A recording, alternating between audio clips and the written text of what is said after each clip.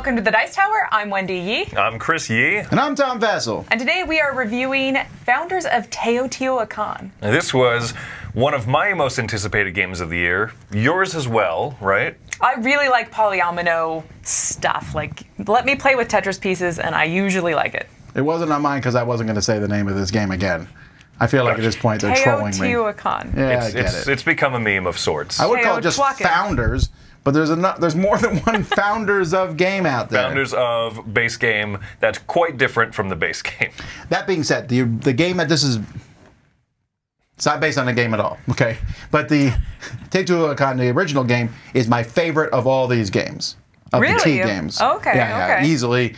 I mean, there can be an argument made for Tzolk'in, but then you could also argue that Tzolk'in's not even really in the line since it's a different company. Okay, that's fair. But of all the other ones, I like several of them, but that was my favorite.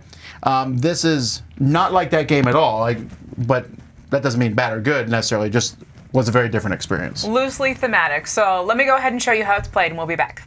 Founders Teotihuacan is a tile laying game where you're trying to lay out these tiles and score them based on where you have the temple tiles on your little temple in the middle, but also you can finish some of these worship objectives and gain points, and you can gain points from masks by covering up these little spaces here. The game takes place across 4 rounds.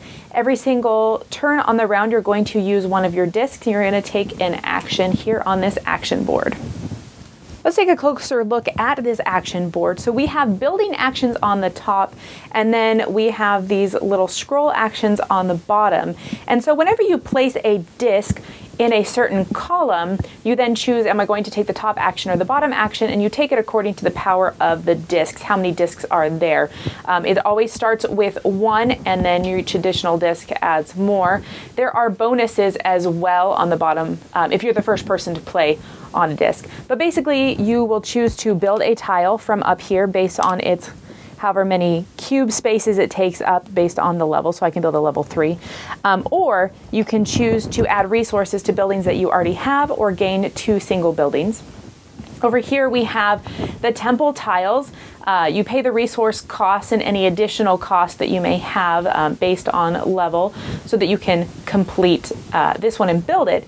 You also, whenever you build something, you gain a worship tile of that level, and that worship tile can later be traded in at this action down here. This action, if you have whatever those requirements are on a worship tile, you can flip it over and score those points immediately. That's 9 points right there. And this final action over here, you can actually trade in worship tiles for points. And as you do so, you'll scoot this over, and each worship tile in the future that you turn in will be worth more. And then you can also build pyramid tiles. These have resource costs, and they are a multiplier for how many of those colored temple tiles are in that quadrant. Let's talk about building real quick, how you do it, why you do it, and all of that sort. Your meeple is going to move around at the end of each one of your turns, and that basically says that you can only build in that half of the board. So in the temple area, I can build in these 6 spaces, and then in these quadrants, I can build only over here. Next turn, it will only be the top half of the board, and so forth. As you build tiles, these regular temple tiles can go anywhere in that space. They can even overlap in the middle. That's fine. But they're just covering up spaces and trying to cover up maybe maps or masks or something like that. Now the resource tiles are different. The resource tiles, as you can see here, that is the brown, gray, and the yellow, they actually produce cubes around every single edge that's adjacent, not diagonally. And that is how you gain your resources so that you can then buy these bigger and better buildings and such. You can also spend them to cover up more mask spaces. They don't produce as many resources, but they do fill in spaces. Eventually, when you fill in all of the mask spaces, you can then get the highest point masks, and they do reduce in points as kind of a first come, first served basis. Once players have spent all of their worker discs or action discs, they're going to discard 1. Then they move this round tracker down. After 4 rounds, you've reduced by 3 discs, and then you go ahead and head into endgame scoring. Endgame scoring is all about the multipliers. You're going to multiply the color of temple tiles versus the pyramid tiles based on their level. So each one of these bottom pyramid tiles are a 2 times multiplier. So each one of these is worth 4, 2 times 2. But then this one up here is a 3 times multiplier because it's on the second level.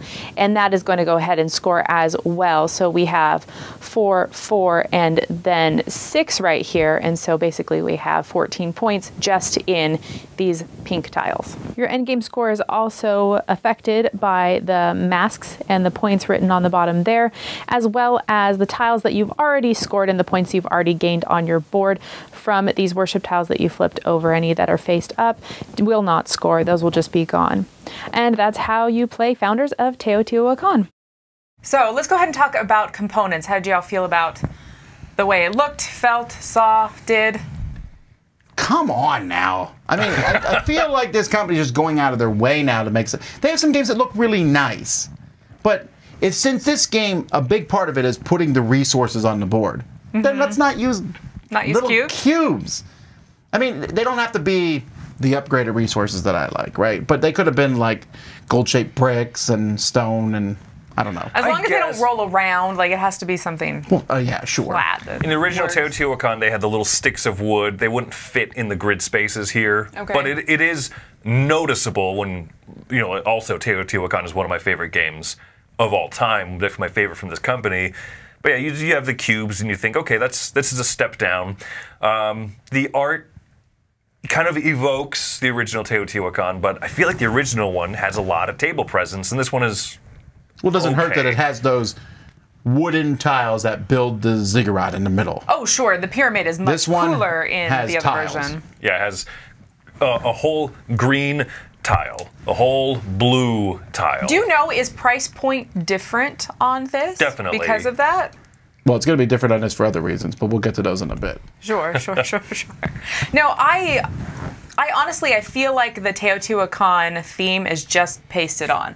Like, I don't feel it in the game at all. I'd argue that it's okay, but that's been that way always. I don't think they ran in circles around the Sure, thing but I guess when I think about the original game versus this game, the only thing you're doing similar is that there's a pyramid-ish shape in the middle, but you don't even really build up that pyramid most games. I guess that's actually leads us into something I want to talk about.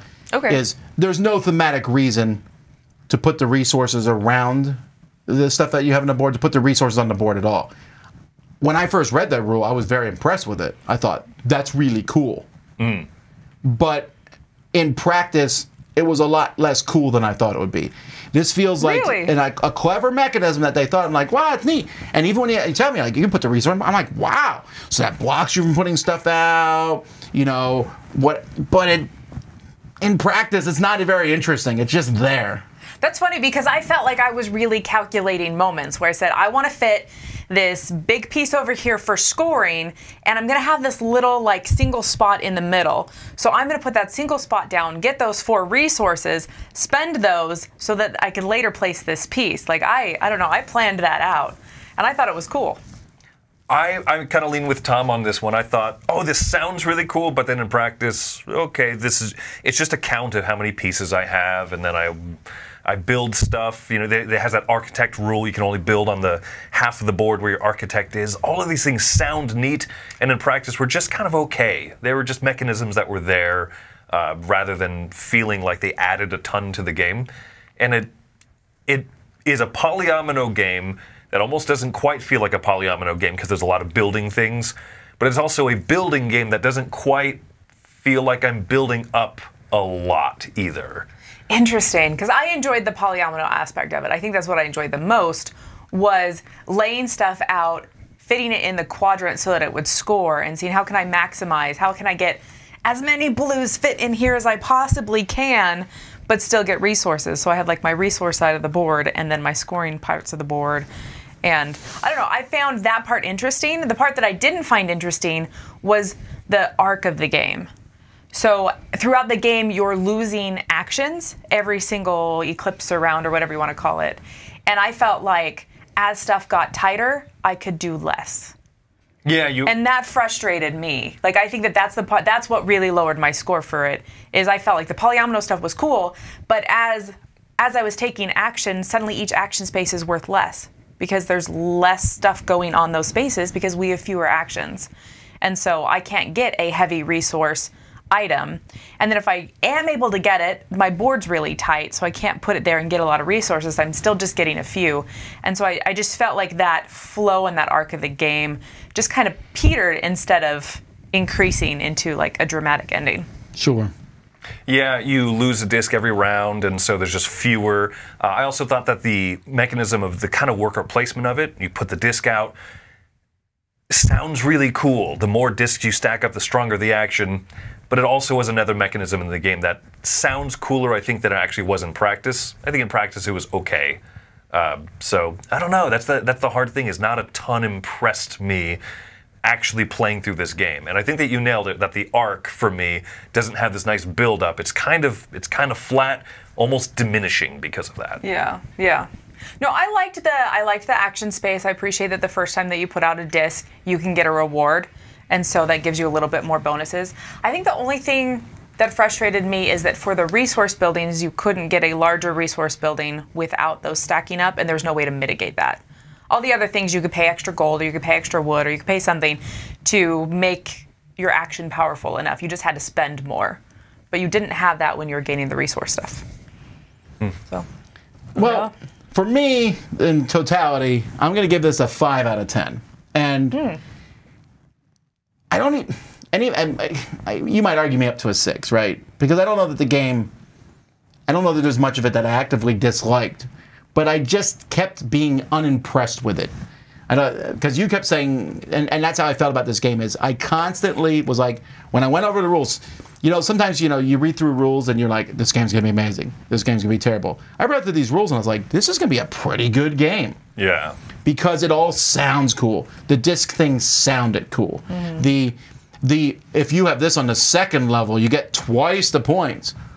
But since you can only build where your dumb architect is all the time, I was like, I wasn't able to pull off cool combos. Once again, if you had more actions, if you didn't keep losing actions every round, you might be able to do more. And since I wasn't able to do a lot, and the resources, putting them around, again, it sounded cooler, but also it's fiddly. Slows the game down a little bit more than it needs to as someone puts them all out. And it does, I don't know, it just feels like, and then the name is going to hurt it because I'll be like, whoa! And this game is not that way. This game feels like a filler almost, but it's thinkier than a filler would be. And a little longer. And longer.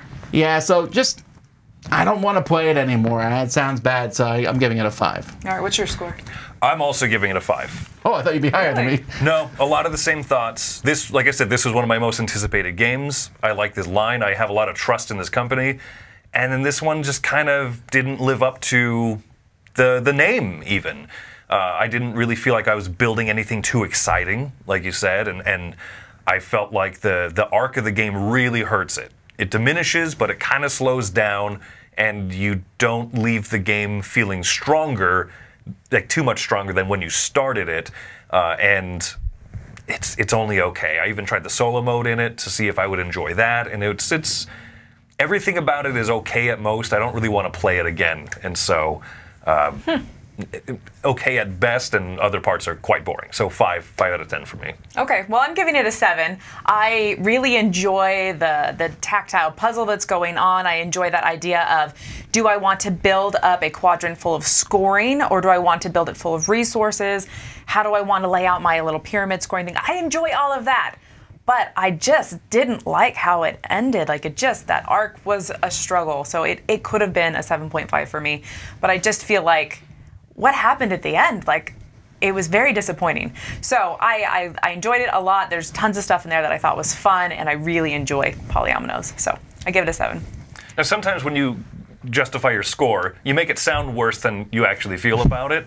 Am I making it sound better than I feel about it? No. Am I accurate this time? Okay. No, you're saying you like the game. Yeah, I like the game. Like, I'd play it again. I think it's fun. I feel like they could have done more, and it could have been a little bit better than what it was. And I think that's a differentiator. Tom and I don't think we played this game again. You guys didn't have I fun. won't, just be clear. Yeah. So. Well, there you go. Thanks for joining us. I'm Wendy Yi. I'm Chris Yi. And I'm Tom Vasel. And have fun with your polyominoes.